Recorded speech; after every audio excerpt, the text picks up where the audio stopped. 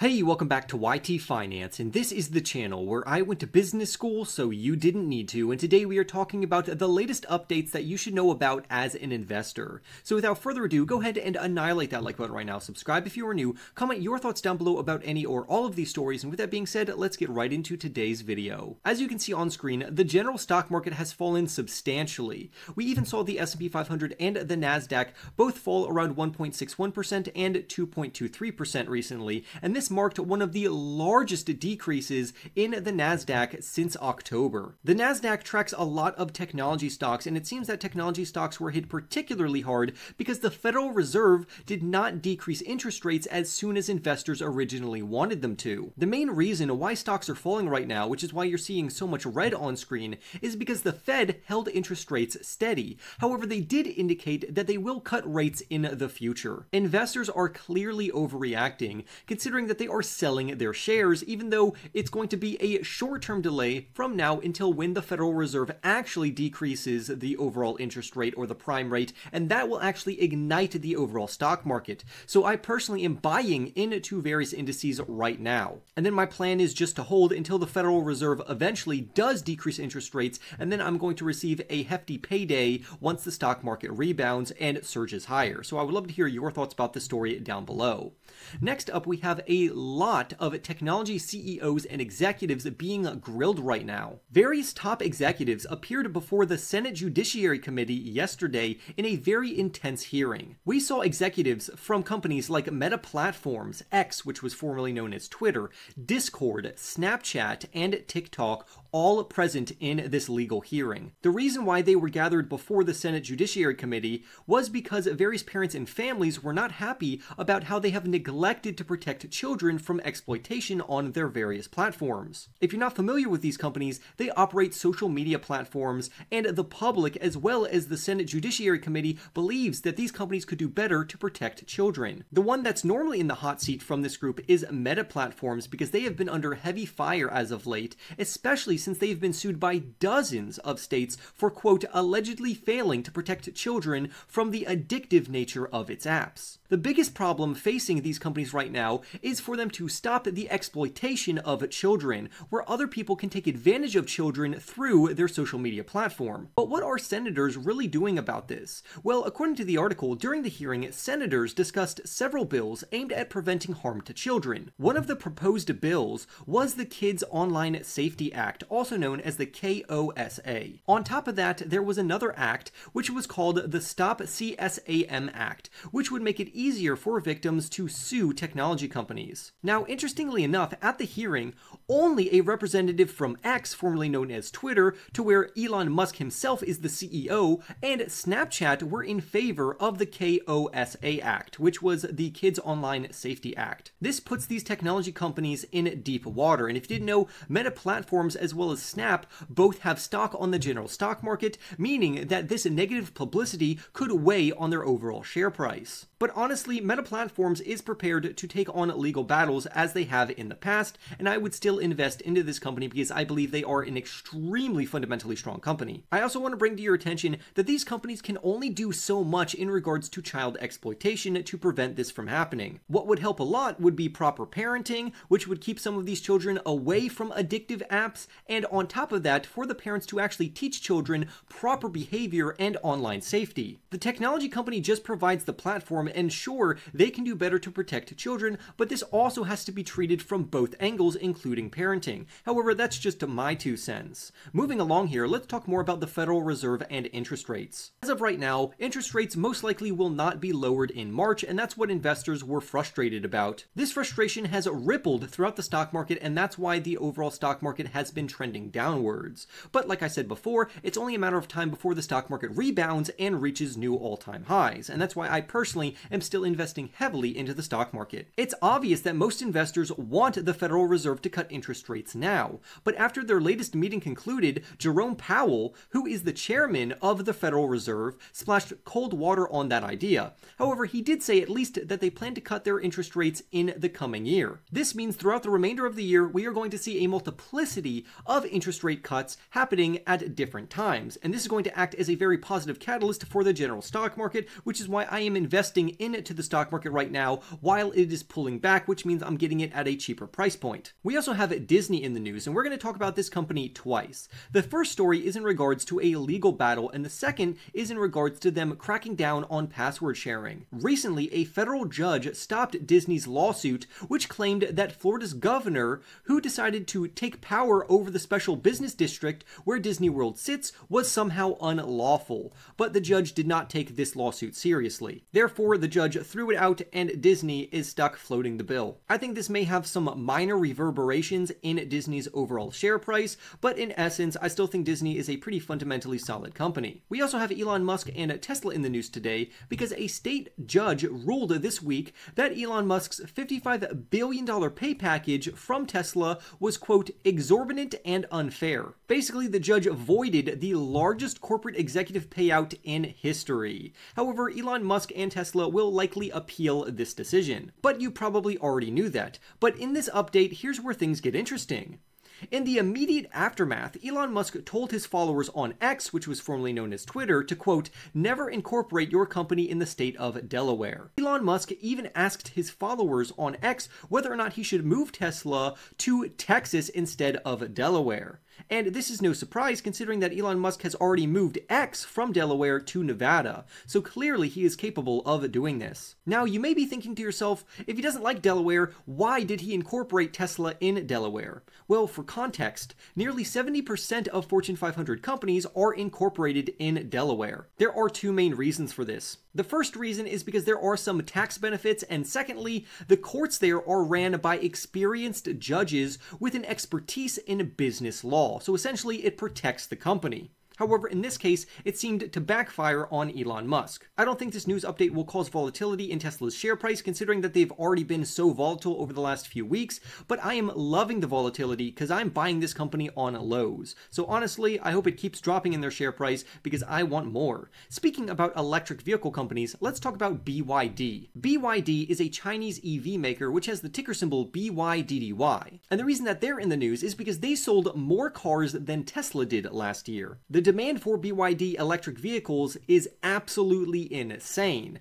And BYD is also trying to get into the shipping business because they are shipping and exporting so many of their electric vehicles. According to the MIT Technology Review, last year BYD shipped 240,000 vehicles, which is a huge increase from their original 55,000 which they did in 2022. However, by BYD exporting their electric vehicles outside of China, they are facing heavy costs. For instance, the price to rent a vessel which is capable of exporting their cars overseas has increased dramatically. As an example of this, back in 2019, you could rent something like this for around $17,000. However, in 2023, that cost has skyrocketed up to 115,000 vehicles. But it seems that BYD thinks it's worth the risk. So if you didn't know about BYD before, I would highly recommend you look further into that company.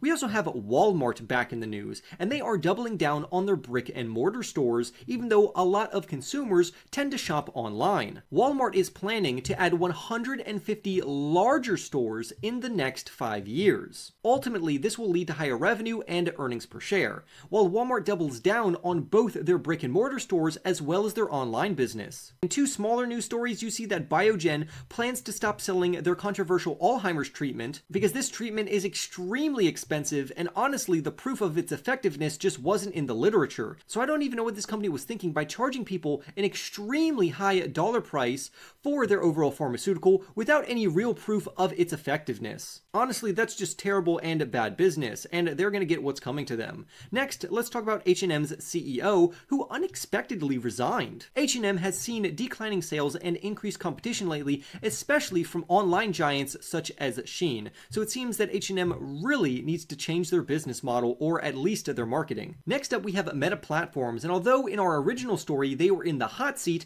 recently their shares rose by 15%. There are three main reasons for this. The first reason was that their earnings report was extremely solid. The second reason is that they recently issued a dividend for the first time in their history, and they also issued a large share buyback program. So these are three phenomenal catalysts which ignited the overall share price, causing it to jump by 15%. Meta Platforms, ticker symbol META, ticker name Meta, recently released their fourth quarter quarter earnings report, which beat revenue expectations by nearly $1 billion. The company's revenue rose by 25% overall to top $40.1 billion, which beat Wall Street's estimates where they believed the company would only bring in $39.2 billion. Quote straight from the CEO himself, who is Mark Zuckerberg, he says, and I quote, "We had a good quarter as our community and business continue to grow." But the good news doesn't stop there, because they also issued their first ever dividend, which I was really surprised about, but I'm also thankful because I think this is going to benefit Meta over the long term. Meta's top executive even said, "We intend to pay a cash dividend on a quarterly basis going forward, subject to market conditions and approval by our board of directors." He also went on to say that we have made a lot of progress on our vision for advancing artificial intelligence and the metaverse. So literally, this company had 3 phenomenal catalysts, and that's why I am a proud shareholder of this company. But Meta Platforms is not the only technology giant that is doing quite well right now, because both Apple and Amazon are increasing in their share price. The reason why Amazon is increasing in their share price recently is because they beat estimates in regards to their earnings, and they also released very strong results from its e-commerce business, and they also forecasted future growth, which was very impressive in regards to advertising. Meanwhile, Apple also brought in a very good report, because even though Apple's services business grew slower than anticipated and Apple's sales in China were down 13%, the company still beat on their earnings. And for me, that's still an overall win for this company, and I think investors are being irrational concerning this stock. Match Group is also doing quite well. Essentially, Match is the parent company for a multitude of various dating brands and dating sites. Match stock has been doing quite well considering that their shares rose yesterday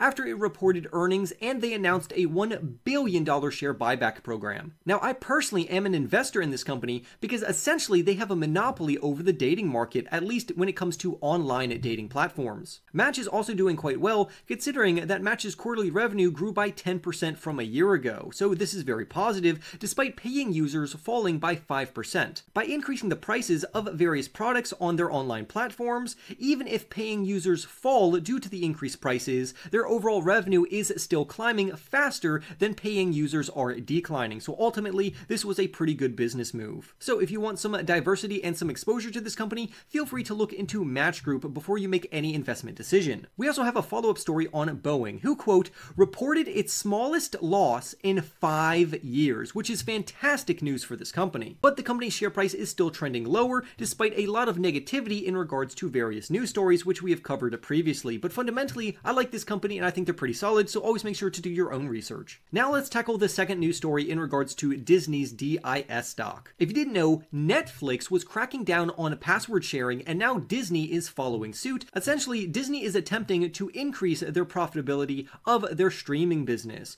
to where Disney's chief executive, who is Bob Iger, said, and I quote, "We have additional opportunities for improvement in our streaming business that will come from implementing stronger standards around account sharing.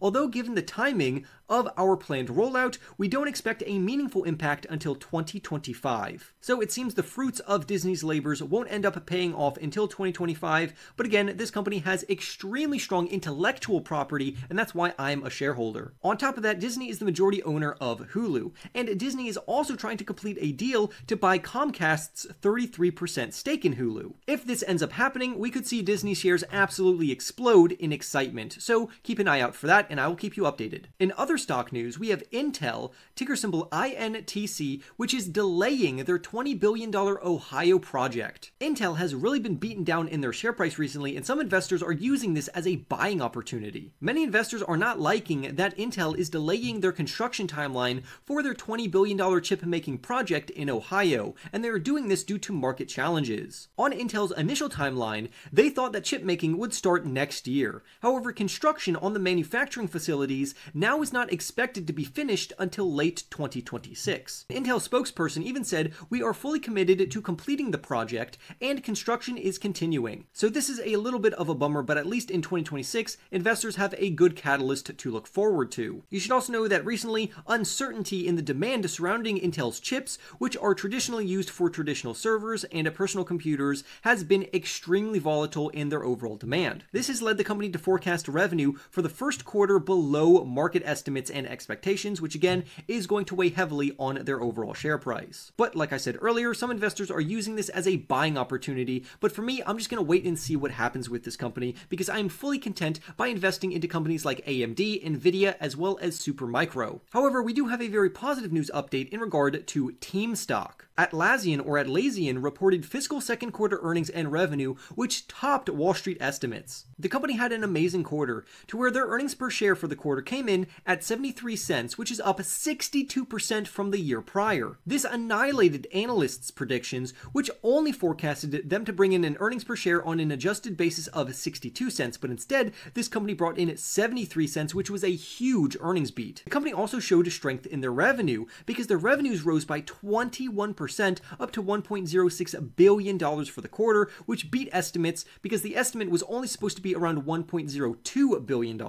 Therefore, this company beat on both their earnings per share as well as their revenue, meaning that their top and bottom line beat expectations, which caused Team stock to gain 7% in their share price. However, that would only represent their year-to-date gain in 2024, because after this phenomenal news, the company's stock actually fell around 8%, which made no sense to me. This just goes to show you that sometimes the market can act irrationally, but it gives an investment opportunity for people like you and I to jump on these types of companies. But always make sure to do your own research before you make an investment decision. Up next, we're going to see more market irrationality for a company that brought in strong results, but still their share price fell. Shares of Qualcomm, ticker symbol QCOM, fell by 5% despite bringing in stronger than anticipated quarterly results. And not only did they bring in solid results, they also forecasted very impressive future guidance from the semiconductor giant. So what's the deal with this company? Qualcomm's adjusted non-GAAP revenue grew by 5% year over year to $9.922 billion, which equates to a 16% increase in adjusted net income to $3.101 billion, or $2.75 per share. Analysts, on average, were currently estimating for them to bring in around $2.37. However, they brought in much more than that, considering that they brought in $2.75. Likewise, with their revenue, analysts forecasted that they would bring in revenue of $9.52 billion, but they actually brought in $9.922 billion. But despite this phenomenal beat on earnings and revenue, the share price still fell. This is another classic example of, even though a company brought in very impressive earnings and revenue and had a phenomenal earnings report, the market is acting irrationally. Their CEO even says, and I quote, "Looking ahead, we are building on this momentum with our leading Snapdragon platforms and technology differentiation in connectivity, computing, and on-device generative AI across handsets, automotive, PC, XR, and industrial." Qualcomm also is forecasting very impressive results for their next earnings report.